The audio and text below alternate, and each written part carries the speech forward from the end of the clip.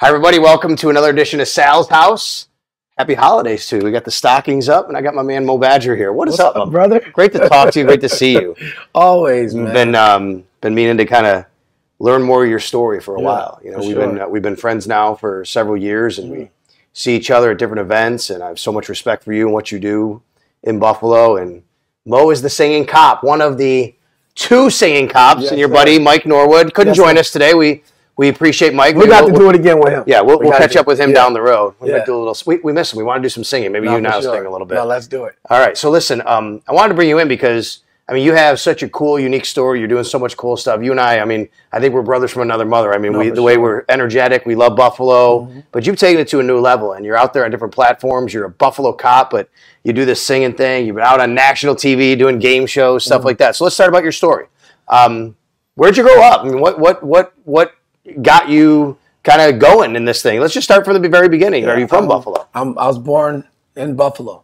I was born on Johnson Street, where Johnson Park is, on the east side of Buffalo. My dad grew up his whole life. He still to this day says I'm from Johnson Park. I grew up with my dad being a minister. So, you know, most of my life, I learned about being a servant.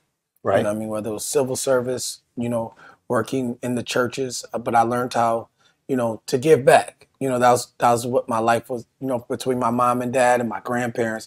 Everybody in my family, you know, our community was giving back, you know. So that's what I always wanted to do. I didn't know how I was going to do it. I actually thought I was going to be like a gospel artist and traveling around the world, which, you know, I did. I was doing gospel music full time for about 5 years, from about 2008 to about 2013. I traveled on the road, and then we started having kids. Did your dad, he was a minister, did you go and sing at the church when he was? Oh no, I still sing at the church every week. So when you were growing up though, you did that. That was a big deal. I mean, I played the drums. Me too. I played the drums. Yeah. And how long you been playing drums? Since I was 5, 6. Play any other instruments? Keyboard, organ. Yeah, that's great. Yeah. I can only play drums. Okay, you know, I gotta hear you one day. We gotta go share. I got some upstairs. Oh, do you? So yeah, we got a little. Oh, we gotta check it out. Yeah, for sure. What about mom? My mom just always, you know, she's always, for lack of a better word, she's a hustler. Yeah, you know what I mean. It's like she's always at home, always present, but she always found a way to. It seemed like she just gets money to help people. So I'm like, Mom, like you did this? Okay, yeah, I made some money. Now I'm giving it away to this person, you know. So like even right now, we're doing a big toy giveaway, what she does every year. I don't know if it's anyone bigger than hers in Buffalo. Like she gives away literally probably about 30, 40 grand in toys. You know what I mean? And, you know, people see what she does and, you know, help her and give back. So that's been my whole thing. My whole life is just to give back. So when I turned 19, 20, I started working in the Buffalo Public Schools, working with Gear Up and some other, you know, not-for-profits. I worked for Boys and Girls Club of Buffalo. So I was able to mentor a lot of kids, you know, including, like we talked about, Mike Williams. Yeah, was one of my kids. I was the director of Gear Up at Riverside at the time when he was there. So that was one of my kids I tutored and, you know, just mentored, and we stayed tight till the day he died. And so, you know, my whole thing was just to help people. You know, that's been my objective in my life, and I didn't know that it would kind of, you know, segue into me becoming a police officer. That was never on my. So how did that happen? To be honest with you, Sal, I had like a bad experience with police officers, you know, growing up. And I had a really bad experience when I was, how old am I? I'm 44. So I must have been 30. Okay. And I was driving. I had a nice car at the time, but I had a decent job. So I was, you know, driving a nice car. So at 30, you weren't a cop yet? No. Okay. I didn't become a cop till I was 35. Okay. A little later than most guys. Yeah, definitely. A lot later. I was like the grandfather of the academy. They probably call you that too. Yeah, they call me Unc. You know what I'm saying? So, you know, I went through a terrible experience. I was traveling down Hurdle, and for some reason, these police officers thought that I was a thug. And and I remember, you know, one of the officers rode by, and the other officer asked, did they know him? Did they know me? And they was like, yeah, he looked familiar. And I'm like, oh, good. You know, at this time, I'm all in the community. Like, I'm doing concert fundraisers for the mayor, and I'm traveling everything at this time, and when it happened, I was like, it kind of threw me off. I'm like, what's going on? Like, you don't know me for the good stuff. You think I'm a bad person. Right. So at that time, they wind up, taking me out the car. They wound up strip searching me at some little bathroom because they thought I had drugs on me, which I didn't, of course. Broke up my car, really messed it up pretty bad. And at that time, I didn't know how traumatic it was to me.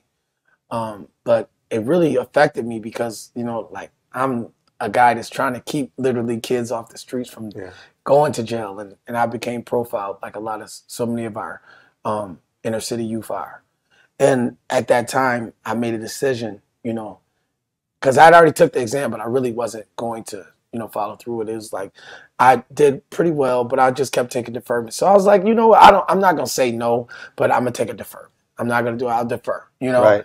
And when that happened, I made up my mind that I wanted to be a police officer that people in Buffalo could know and trust, because a lot of people knew me. And it's like, I know at least they'll have somebody that can say, hey, I know that's a good guy and I can trust him, so. Yeah, before we go on, I want to thank Sports City Pizza Pub, 1407 Niagara Street. You know this area well. They have great pizza over there, Niagara Street, 1407.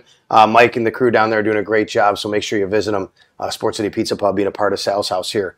All right, so you get into the academy, I guess, and you're, 35 years old, you said? Yeah, 35. I'm 35 at the time. And, went through the whole, process. And my objective, like I said, was not, if I had to arrest somebody, but my objectives was really to touch the young people and show them that not only are we human, but we care. I tell kids all the time, I work in the Buffalo Public Schools now as a SRO. I'm a school resource officer. And literally every day I tell a kid that I don't know I love them, because I do. I love my community. I love Buffalo. So I love you. That's awesome. Where are you based? You travel different schools? Go to all of them. I love it. I mean, my base school is Riverside, where I went to school. I'm a graduate of Riverside, class of '98, Yale Cup champs. Cliff Robinson, Mike Williams. So we got a good history. Great Mo Badger. I'm with basketball, football. Did you play? Did you grow up playing everything? I played basketball. Won the Yale Cup. One of the starting point guards. That's when they had Yale Cup, Harvard Cup, all that. Now everything's together with Section 6 when it comes to high school. Mm-hmm. All right, how did you meet Mike, your fellow singing cop? So I was actually a coach. So even farther back, I talked about Johnson Park. Yeah. My dad and his dad were really good friends at Johnson Park. Actually, his dad is a little older than my dad, but my dad and Mike's uncle were best friends. Okay. They were best friends. So, my dad grew up looking up to Mike's dad. Mike's dad, Mr. Norwood Sr., Michael Norwood Sr., a living legend. Look him up. Okay. Like, literally, he played at Canisius, played overseas. All right, yeah. Like he literally documented. He's a big dude, Mike. No, yeah, your buddy, yeah. Yeah, so his dad is a little bit shorter. Okay. But he's documented beating NBA players one-on-one. Okay. You know what I'm saying? They would come to the Randy Smith at that time, I'm sure you know, and he ran the Randy Smith. Mike was that guy. So they grew up together. And so, as we got older, I was probably, because Mike is 36 now, maybe. So I'm older than him. Yeah. So when he was playing AAU, I was coaching for the AAU team that he was playing with. I coached Johnny Flynn, Paul Harris, Lazar Hayward, a lot of those guys. So those are my guys. And Mike Williams played on the team as well. Rodney Pierce, a lot of them. Yeah. So Mike was one of the young men on the team. So I knew him as I treat him like a little brother. That was my guy. You know what I mean? Yeah. And he was like a high flyer. He just tried to dunk everything. He's just dunking everywhere. And that's how we met. And then we took the exam together. And, I would keep telling him, I don't think I'm going to do it, bro. You know what I'm saying? But, more power to you. And then he got on. Then he started telling me how much he loved the job and how much he, enjoyed it. And then that situation happened with me. And then I wind up coming on and I got put to the same district as him, which was really cool. And then we started riding together, immediately. And then or if I didn't ride with him, we were together. How does that work? Do you get to choose who you ride with? Did they put you together? What's it based on? Yeah, you get to choose. But he did have a partner, Danner, who I love. Yeah. And so me and my partner, who was Megan at the time, would just follow them around. You know what I'm saying? So we were all together, making noise in the city, trying to, just, being active, you know? And then me and Mike started riding together once we went to Housing and Strike Force. Gotcha. And we were in housing, and that's how, kind of history was made. Like we, in housing, we did a lot of work, but we had free time to like do community stuff. So we would go into like the barbershops and, talk to kids, hand out stickers, and just do our thing. And just doing what I call community policing. Yeah. And one day we were singing in Salsaritas, and a young lady filmed it. And like when she filmed it, I'm like, hey, don't put that out. Thanks for filming, but we don't want it. Just don't. Well, I know you sang. Did you know Mike sang? You said you were all singing together. That's another funny story. So, like, when we first, this is 2015. Okay. Oh, wow. Not too long ago. Yeah. 2015, where he's singing. I'm like, yo, Mike, you can sing. So, like first I was convincing him that he could sing, right? Yep. Within 3 months, he was convincing me that he sung better than me, right? So, and I'm supposed to be the singer. And so, it would always be a thing where, like, now we're having battles. So, like, we would be in C District. Shout out to C District. We would be in C District having singing battles, during our lunch breaks and stuff like that. And that, flickering lights and turning off the lights, putting on our flashlights, and we're singing, and you know what I mean? Yeah. And just having a good time. And that's when I found out, his passion for music, which he had a passion that I never knew about. Like, he's probably more into R&B and music than I am, to be honest with you. Like, he knows every new artist, knows every new song. So he's really into it. So I went to a wedding with my guy, Dax. He's a police officer. We went to his wedding. And at the end, they asked me to sing a song.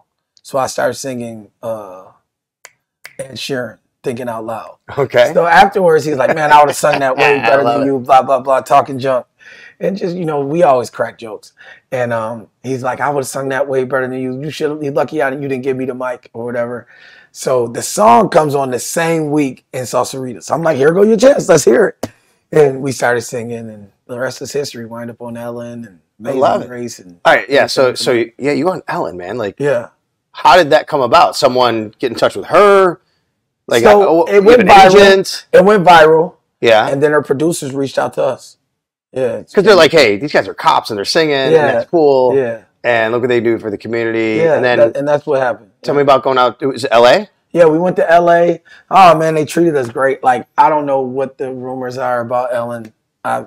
She literally was an angel. I got you. Yeah, because I know some stuff came out, but they were good to you? No, I mean, she was good to us. Everybody, but you hear things, but she was literally really good to us. We enjoyed our time. We went up there. They rolled out the red carpet for us, even though, we weren't stars. They got Migos next to us, all these people, and Travis Scott next door to us, and they treated us, really well. And so we flew out there, did the show. And then kind of the rest was history. Just kind of took a kind of a life of his own, signing to, likeness, movie deals and stuff like that. So it's insane, man. It's really cool. And then even game shows. All right. Yeah. So I think one of the things, so growing up, I still want to be a host of a game show. Like that's I want to host a game show, right? I'm not gonna lie. Yeah. I'm just waiting for Steve Harvey to hit me. Yeah. You want to try it one time? Yes. Please. Exactly, right? Yeah. I want to host I always say I want to host The Bachelor. I want to do unscripted reality TV, right? You were on The Amazing Race. That's what you did, reality TV. Mm-hmm. How'd all that happen? So same thing. So kind of what happens is after you go on Ellen, your name kind of gets put. Sure. It's like if you go on Oprah, it's like, oh, well, we heard about these guys, and that's what happened. They heard about us, and we were being courted by 4 different shows at the time of Amazing Race. And we chose Amazing Race, and it was cool, man. We got to see the world, spent 2 weeks in Portugal. Was your family allowed to go with you? No, just you couldn't do that because... Yeah, just me and Mike. How were they with all that? Oh, no, it's cool. Yeah. It's cool. I mean, you really can't have your phones. You really can't have any... No, you can't have your phones. Actually, not really. You don't have a phone. Right. So, I mean, it was cool, though. I mean, we really had a good time. That's awesome. And then You go on Family Feud. Yeah, Family Feud, Entertainment Tonight. Give me the conversation. You go to your family and go, hey, we're gonna go on the Feud. So it's funny. Like my cousin, they were doing open casting, and my cousin had reached, like, we have a big family group text, like, hey, we want to go on Family Feud. So I'm like, okay. So I'm like, you reach out to the producers? I'm like, there's like, yeah, let's do it or whatever. And so we had to put together a video, get our names down, send pictures, and I think like one of the producers were like, because their TV show reached out to me and Mike about going on, so they were kind of familiar with our story. So we got on there pretty quickly. And the rest is history. We had a good time. And while you're on there, and you sent me the clip the other day, I didn't know this. Yeah. You're a big football fan. You're a big Bills fan. People can find it, but tell everybody what happened. So I always said, so the first time I went on the show, so we went twice, 2 different sets. Okay. So we went, the first game we won, we lost to Fast Money. The second game we lost in sudden death. So there, like when we went up, like we had such a good time. Immediately Steve like reached out to me and was like, listen, you're coming back on. Okay. I'm like, okay, we don't know, but he might say that to everybody. Sure. Literally next year, January, February, they call us, hey, y'all ready to come back? I'm like, yeah, let's go.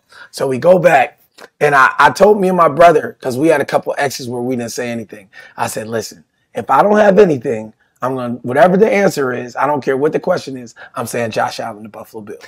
So he didn't believe I was going to do it.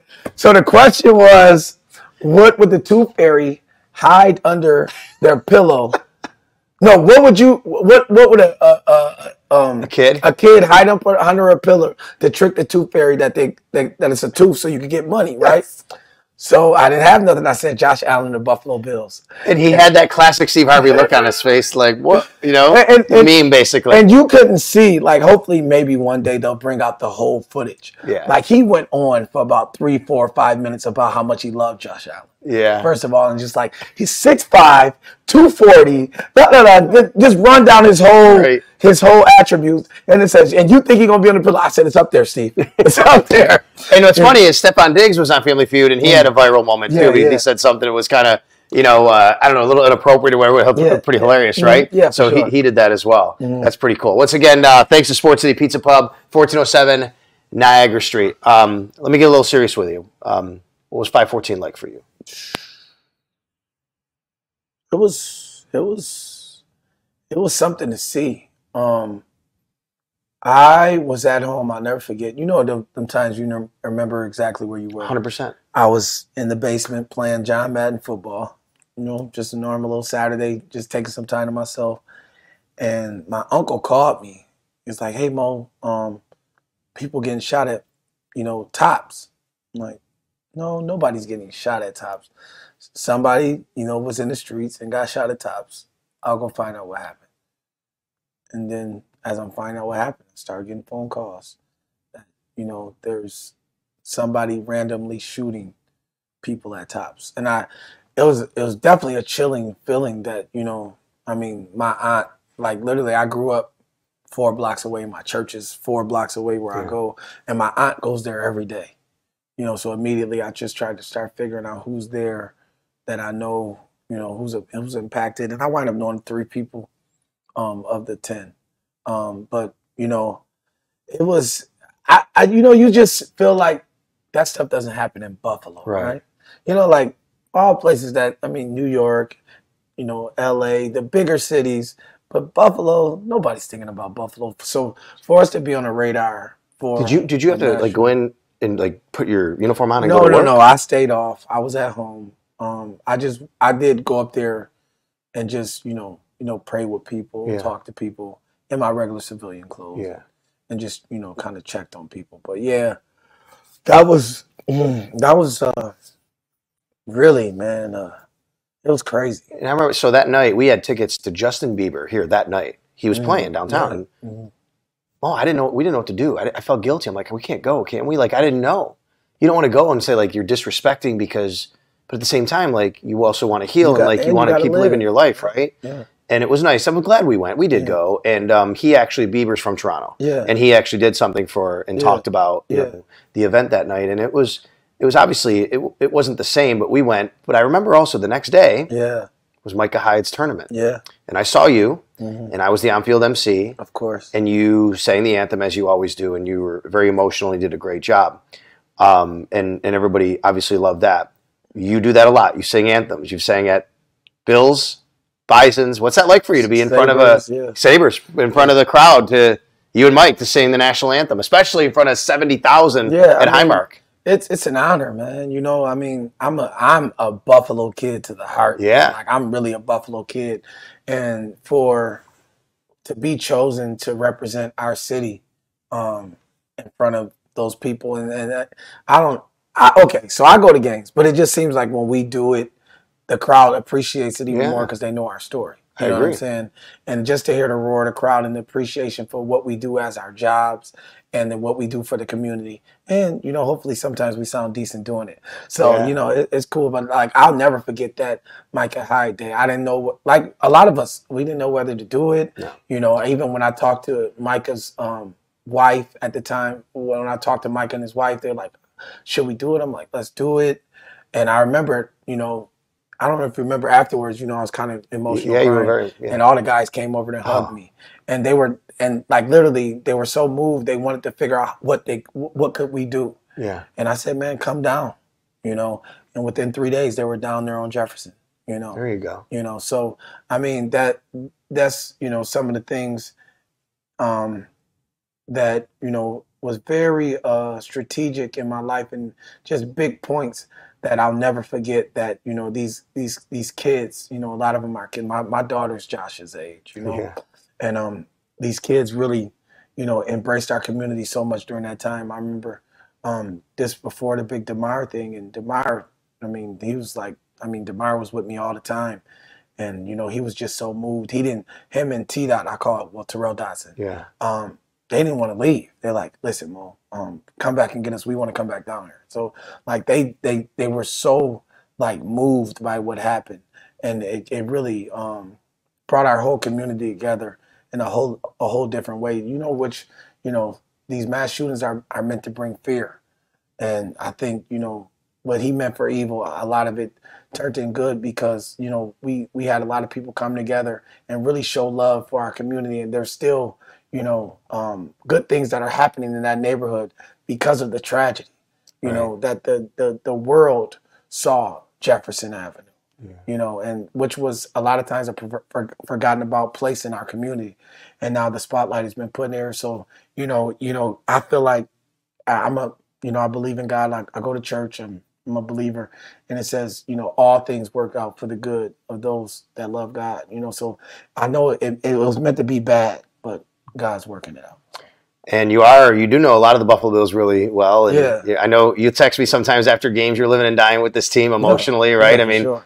You know, one thing I hear a lot is, oh, the window's closed. And I'm like, look, as long as they have 17, the window's not closing. Where's the window going? I know, it's right. He's not even 30. What are we talking about? I know, exactly, right? And so people are playing till 40 now. Like, that's what are we doing? Yeah, for sure. And so just about this team and about not even this year necessarily, just this organization right now where it stands. You know, you grew up watching, we all went through the drought, right? I mean, where it stands right now, and, you know, your thoughts on just where this team can go and what they can do. I mean, I think the sky's the limit. Like you said, I mean, that throw that he made to the running back. Murray. Yeah. What in the... Yeah, we're talking here after the Kansas City game, so everybody knows in case you're watching this. Oh, okay, sorry. That's okay, because, you know, people might be watching this a little later, like, which throw? Mo, I'm watching down the sidelines, and I thought he was out of bounds. He's going out, and still, it's unbelievable, right? What is that? It's unbelievable. I know. This kid is incredible. He's just such a good kid. I was, you know, lucky and blessed to, when his rookie year, he came to Riverside High School. Oh, okay. And I was able to meet him, and that's how we built our friendship. Good. And you know, I just like, hey man, anything you need, man. And we, you know, I've been able to, you know, dine with him and do different things, but he's just such a good, just genuine person. You know what I get asked a lot of times? I'm like, you're like, you know, because I'm with the guys all the time in the locker room talking to them. Oh, are there any real jerks? I'm like, this team doesn't have any jerks. They don't. The only guy I always say this. There's one guy, and I say that if you don't know him, you might think that, but he's on the exterior. He's gruff. I got who I got in my head. On the exterior, he's gruff, Good. but then he's just a big teddy bear. Who is it? So I got somebody else. You go ahead. I'm gonna say Jordan Phillips. Jordan Phillips, definitely. He's a total teddy bear. Yeah, but if you don't know until you break through that exterior, right? And I say that's the only guy you might think, but he's my guy is Steph. Oh, great! Tell us about him. So Steph, he's cool, but like he's different. He's different. He is. He's different. So like DeMar, like he's always just been outgoing. Yeah. The first day I met him, his rookie year, he was just like, hey, I'm coming over to the house. You know what I'm saying? Yeah. Like, and then you had like Steph, like he was a little, Steph. Then once we got to know him and he started doing the giveaways, I'm like, oh, he's cool. Yeah. I just didn't. You know him well? I don't know Steph well. Like we see each other, of course. We slap each other up. He seems a little guarded. Yeah. You know what I mean? I mean, he has a lot on his plate. He's a legit superstar. Yeah, for sure. But I mean, like he doesn't act like that. Like he's cool. Like we went bowling together, stuff like that. So, like is he a good bowler? It really wasn't about the. I got you. Like about the camaraderie. Well, I'm just wondering about it. Like, these guys that can always do so much. They're such great athletes. Yeah, it's unbelievable. Some of them. Nah, he's a hooper though. Is he? So yeah. So I did an All-Star game with Floyd Mayweather, and what? Yeah. Nice. So I did an All-Star game in Las Vegas with Floyd Mayweather for, what was that? I don't know what it was. But I sung the national anthem for it. And I was a part of it as one of the celebrity guests or whatever that is. And he did it like the time right before me with Benny the Butcher. Yeah. So I missed that one. I was supposed to be there. Okay. And I just didn't make it. And but like it would have been cool to be out there with them, but like he did it but if you watch him, he can really hoop. Like he can go. That's awesome. Yeah, these guys they're incredible athletes. So then you get to know them off the field a little bit, and obviously it changes your perspective. But Mo Badger here, singing "Cop." Thank you once again, Sports City Pizza Pub, 1407 Niagara Street. All right, well Mike's not here, but we gotta sing it too. What do you gotta do here? So I grew up. My dad was a singer. My dad made a record, in Buffalo. They used to go around. He made a record. There was actually, the record I have, it's an old 78, actually. It's not even right? And it says on there the name of the street, and I can't think of it now. It's right across the street from where the Delta Sonic is on Main Street now. There used to be a recording studio, I guess, back in the 60s. Right over there. There used to be a post office Northampton? Northampton, yes. Okay. It says there on the record. Like so Northampton is the street my mom grew up on. Really? Yeah, so like my uncle just passed away about 6 months ago, and his name on Facebook is Northampton. They love Northampton. My dad grew up on Swan Street. He came here from Italy. Okay. And he didn't graduate high school or anything, but he was a singer. Nice. And they used to have a band. They'd go around, and he made a record. So when I was in high school, I was Conrad Birdie and Bye Bye Birdie. Nice. Singing, right? So I try to do that. Yes, and now I'm a drummer too. So what do you have? You like what? My Girl, right? You sing My Girl. I can try and join you. What do you? It's Christmas time. It's Christmas time. What do you like for Christmas? What do you got? You better watch out. You better not cry. You better not pout. I'm telling you why. Santa Claus is coming to town. Oh, he's making a wish. He's checking it twice. He's gonna find out who's naughty or nice. Santa Claus is coming to town. Come on, he knows when you're sleeping. He sees you when you're sleeping. Come on. He knows when you're awake. He knows if you've been bad or good. So you're good for goodness sake. Oh, you better watch out. You better not cry. You better not pout. I'm telling you why. Santa Claus is coming to town. I love it, buddy. Merry Christmas to you. Merry Christmas, love you. Much love. Thank you for all you do. Listen, thank you, man. Like literally, I know this was about me being interviewed, but I really want to thank you. Like before I met you, I loved you just because like you seemed like the guy that was just a fan that got a shot. You know what I'm saying? Yeah. You're still not a journalist to me. No, I get it. You know what I'm saying? You're the fan like me that got an opportunity to talk about what we all talk about at the barbershop. I always love to say, I'm just a kid from Cheektowaga who's living his dream. Brother. No, you really are. You know what I mean? And that's what I love about you. So, before I ever met you, I was singing a Sal Capaccio song. I appreciate it. And for you to come through, and remember we did the Friday night under lights. Yeah, we did. You came by and just, were present and just showed love to the crowd and everything. I mean, that means the world to me. I know A lot of times, even in my little space, you know, sometimes how small Buffalo is, it seems like you can't really go anywhere without, hey, go to the mall. And my wife hates going to the mall with me because it's like, you know, we really, you know, I'm not a star. It happens all the time wherever we go. I know. And you know what I always say? People come up to me all the time. My big thing is people go up, oh man, I know you talk about sports all day. I'm like, look, I do, but you don't. So if you want to, it's totally cool. Like this is your chance. No, for sure. So I'm totally cool with it when that happens. You know. So I appreciate that, man. That just, you know, I'm totally just amazed at what you've turned this into. You know, you've turned this into some golden material, man. And it couldn't happen to a better person. I'm so happy it happened for you. And you know, that's why my wife will tell you, she's sitting right there. You're one of the first people I wanted to get on this show. It's something new that I launched, but with her. Thank you, my wife Yana, because with y'all her, are doing a great job. Yeah, we started Capaccio Media. Yeah. That's the new media company. Awesome. Thank you very much. Thanks for my wife Yana for letting us use the house again today. You. It is Sal's house, and thanks to Sports City Pizza Pub, 1407 Niagara Street, and thanks to my man Mo Badger. Thanks a lot, buddy. Love you, bro. Much love, you too. All right, thanks a lot. You got it. All right, Merry Christmas to everybody out there. We'll talk to you next time on Sal's house. Sal's house, baby.